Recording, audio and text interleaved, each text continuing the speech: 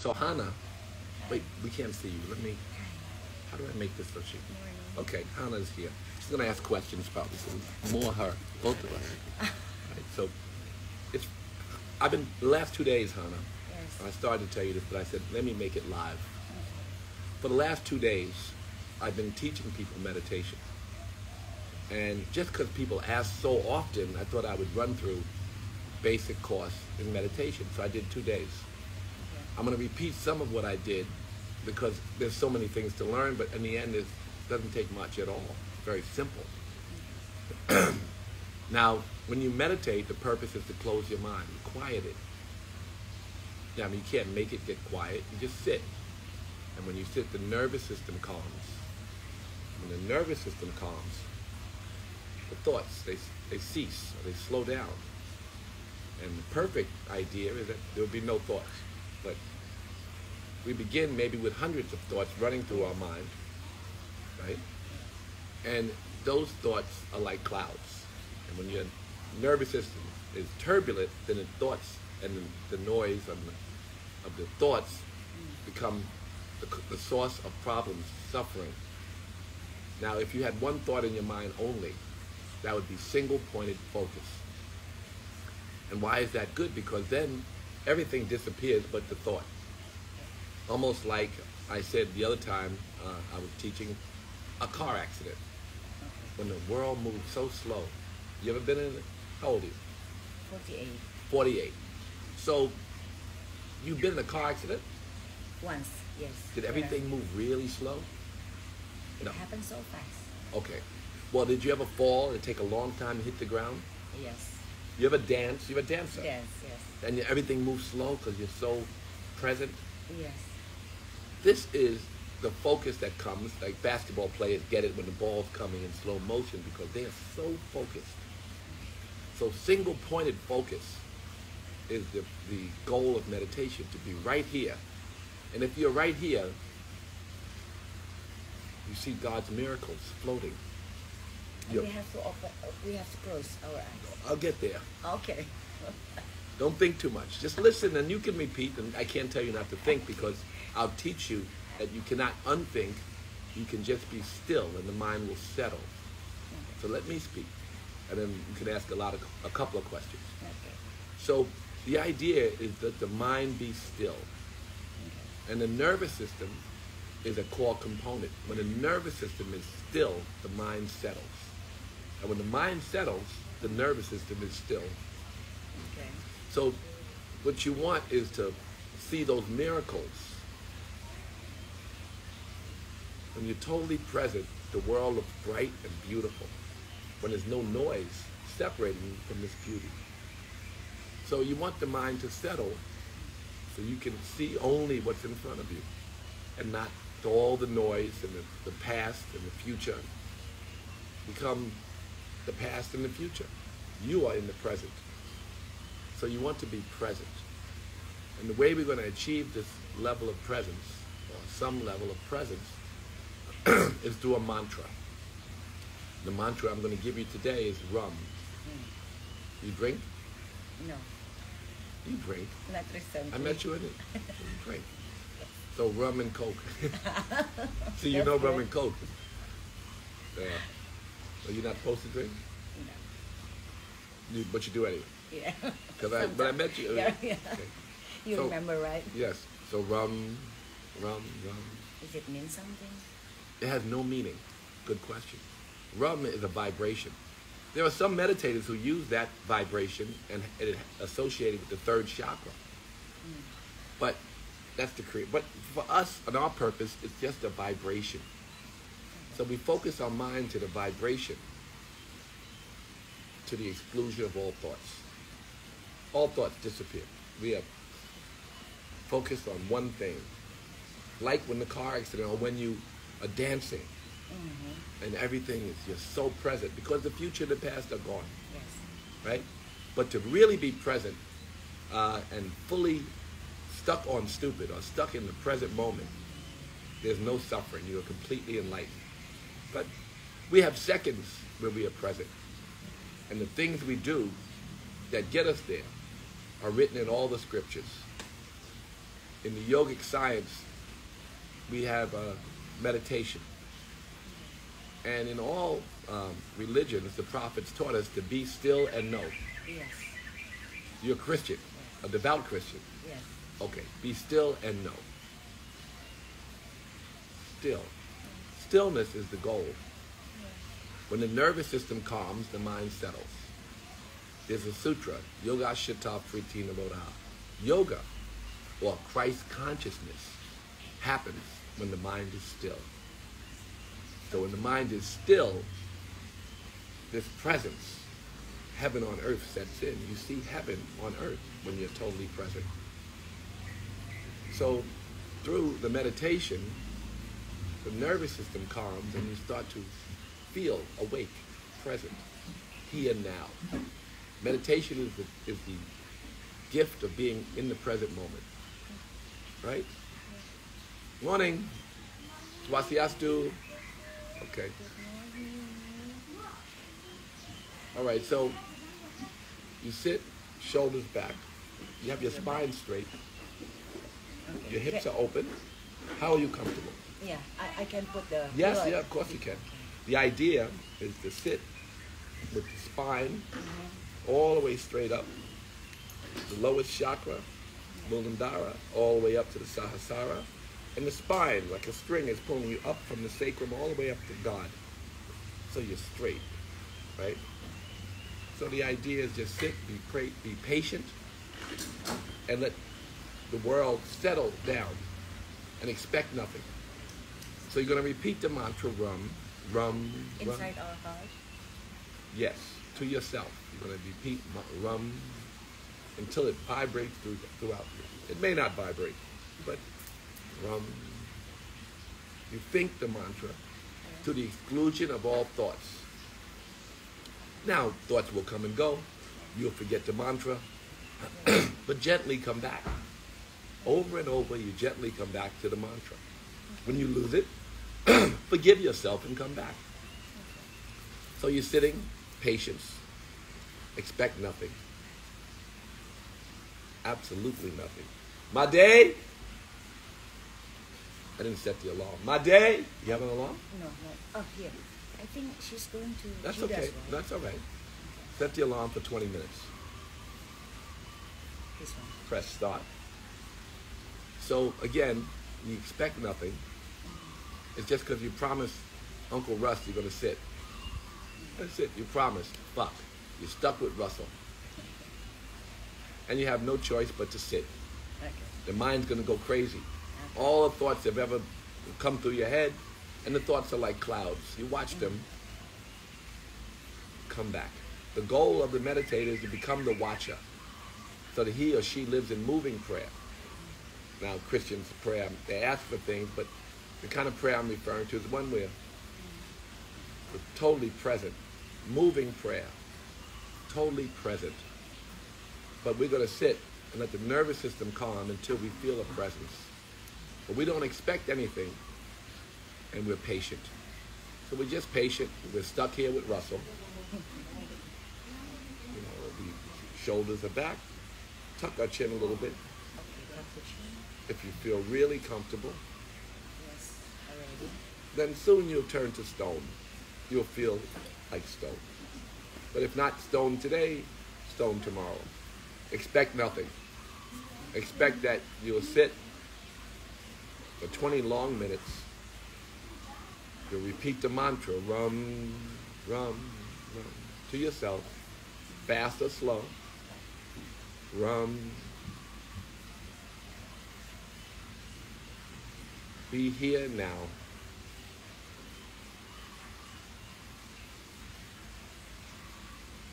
The sounds are not distractions.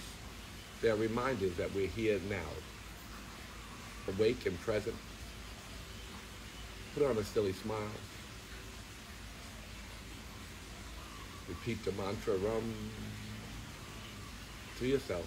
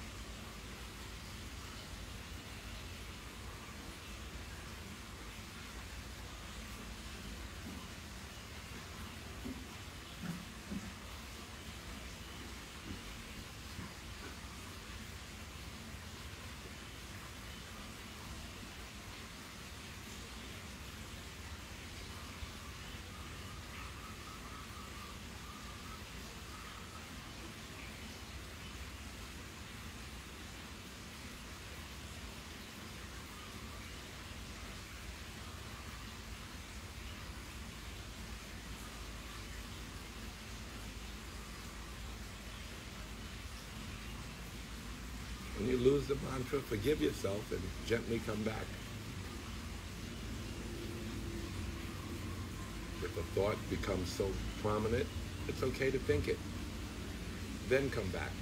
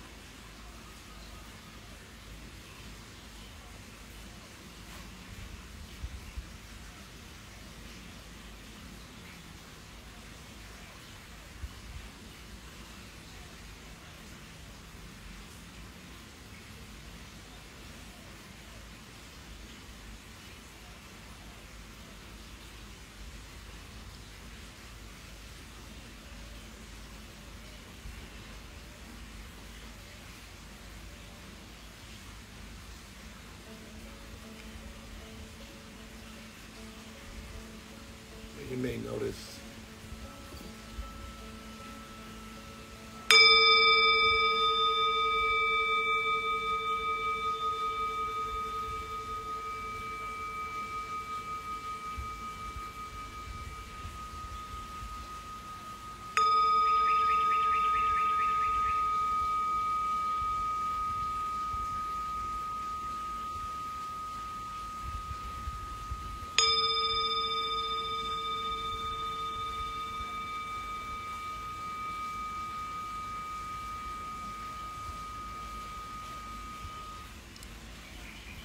take your time, flick your eyes if you feel up to it.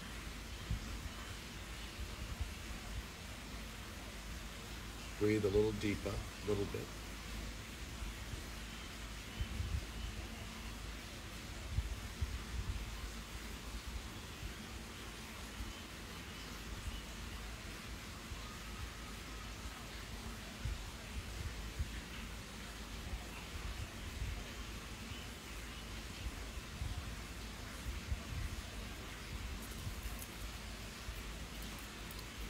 Every meditation is different every morning. The mind is still, you're happy. When the mind is noisy, you're sad. Sadness comes from the fluctuation of the mind. Neediness is the cause of suffering. So a state of needing nothing, this is the goal of meditation. This is the goal of life, to live in a state of needing nothing. I called it super rich. A state of needing nothing. A comfortable seat is life's goal. Only goal, comfortable seat. You gain that through doing God's tricks. Ahimsa, non-harming, non-lying, satya, asteya, brahmacharya, parigai. What that is, non-harming, non-lying, non-stealing, control of bad energy, and giving your efforts, and non-greed. Those yamas, contentment, cleanliness, study of self, scripture,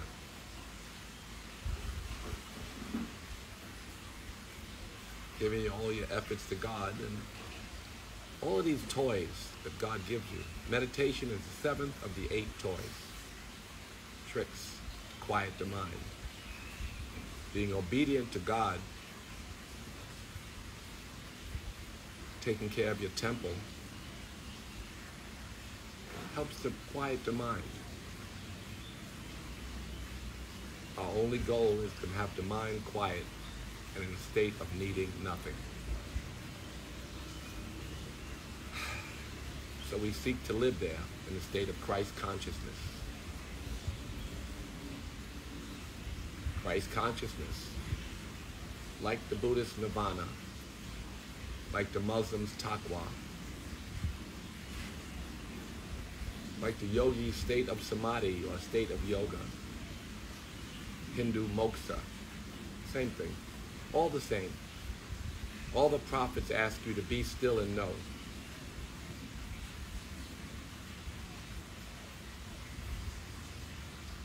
Stillness of the mind is life's goal. To attain full stillness is enlightenment. Try to be obedient to God today. Let our mind settle from the noise of the world. Good morning, Hannah, and namaste. Which means the God in me is acknowledging the goddess in you. So beautiful. Did you like that? Yes. You're crying. Yes. Oh. I'm very happy. Your first time. So there you have it. This woman for her first time, my guest. So, oh, don't cry. You know, the present moment is so beautiful, it brings you to tears. Yes. Being in the moment. When you get a new car. When something new happens and eliminates the neediness or the noise of suffering. Like I said, the present moment from dancing. It's so beautiful to be here now. And all of our efforts are for that, and only that. Another second of presence. State of needing nothing. Super rich. Namaste, darling. Namaste. Again. You going to go to yoga? Yes. All right, get ready. Okay. Because you have to. I don't think you should drive your car. Let my day ride you on her scooter.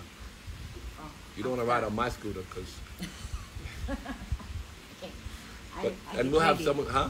I get ready, yeah? Yeah, get ready. Okay. What time is it? Yes. Yes. Yes, I'm going to go jump in the ice bath. Okay. I'll see you here. Well, I'm going to ride my scooter there. Yeah, okay. My day? Yes, sir. Make sure that Hannah gets to yoga. Okay. Can you ride on a scooter? Yes, sure.